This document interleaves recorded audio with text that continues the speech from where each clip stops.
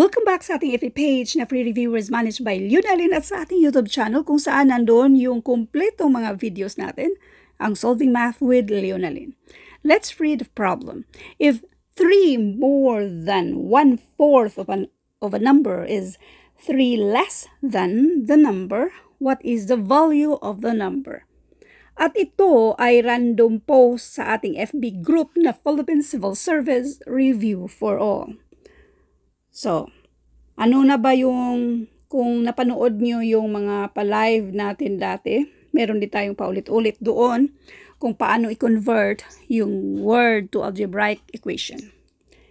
3 more than, ibig sabihin yan, plus 3.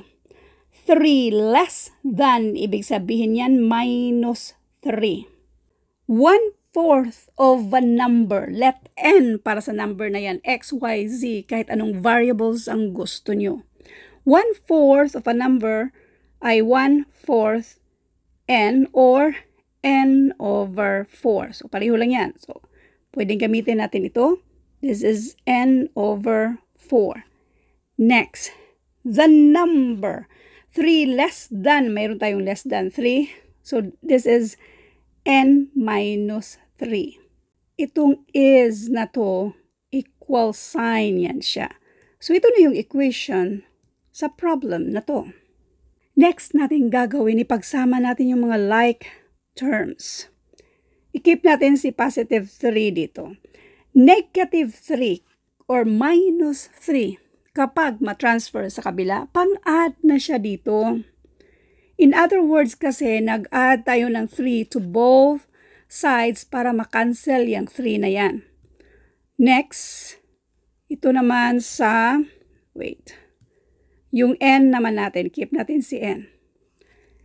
Itong n over 4 or 1/4 of n, dito natin, since positive yan siya, pang-minus na siya dito sa kabila. I-solve muna natin itong 3 plus 3. This is 6. Now, ngayon, pakinggan kung paano natin ito gawin. Merong maraming paraan. Pwedeng i-multiply natin ang buong equation by 4 or pwede namang dito muna tayo mag-focus, mag-subtract. Sa subtraction of fraction, meron tayong fraction dito. Okay? Since 4 yung denominator, lahat ng mga whole number dito ay meron yung automatic na 1 na denominator. Now, yung least common denominator dito ay 4. So, gawin natin 4 ito. Pero, lagyan din natin ng 4 sa numerator para ito ay equal pa rin sa n lang. Okay? So, ngayon pwede na tayong mag-subtract. Kopyahin yung denominator na 4, yung numerator 4n minus n, and this is 3n. Ngayon, okay na yan siya ha. Ipakita ko lang yung iba pang explanation dito para mas lalo nyong maintindihan. Okay? Again, sa lahat ng mga nalilito, kapag binibigay ko yung ibang mga solusyon, i-cut mo muna, cut. Okay. Diyan, tapos na tayo. Next, iba na namang solusyon. Para kayo mismo mamili, pwede palang ganyan din ang pagka-solve. Okay, next. Diba? N minus n over 4. Instead na ganyan, okay?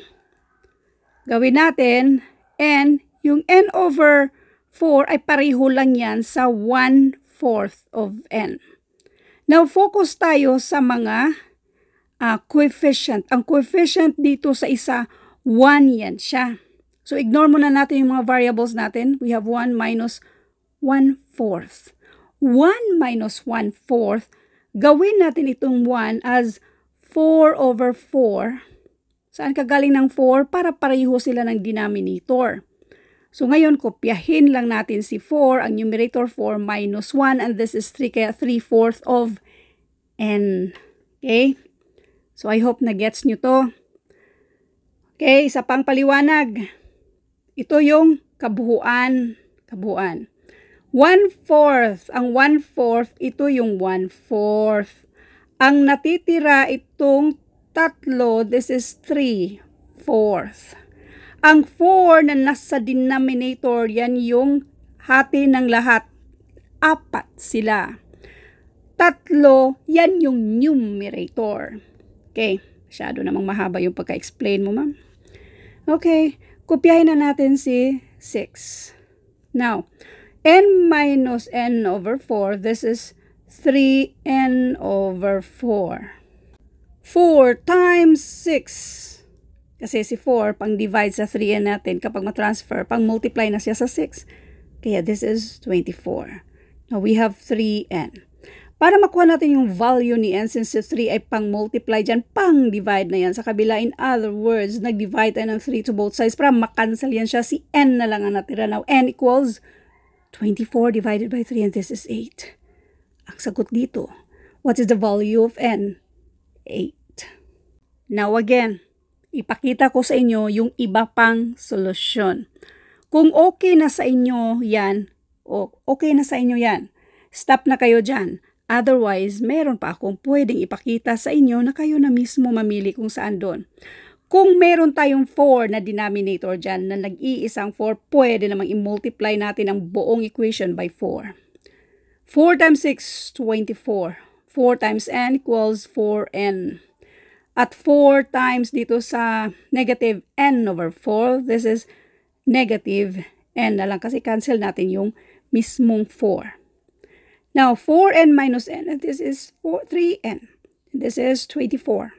Next, para makuha natin yung value ni n, ganun pa rin ang gagawin natin. Si 3 pang multiply dyan, kapag matransfer sa kabila, pang divide na siya sa 24. n equals 24 divided by 3, and this is 8. Kaya ang sagot dito ay 8. Thank you for watching, and all I hope na meron kayo naintindihan sa videong ito. Thank you and God bless.